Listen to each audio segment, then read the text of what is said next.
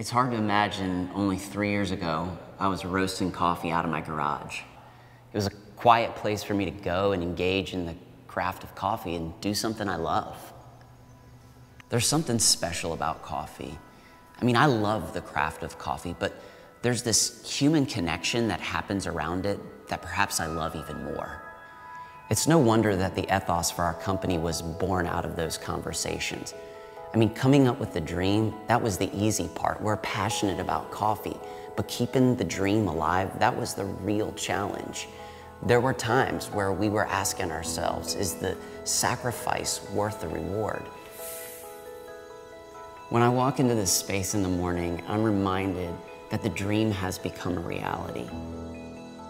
Nicole and I have purposed from the beginning to open a space where we can invite the community in and host them around the coffees that we love.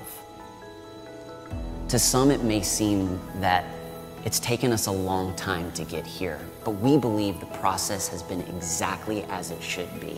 Because now, unlike any opportunity before this, we're finally gonna be able to create that occasion for you to drink deeply.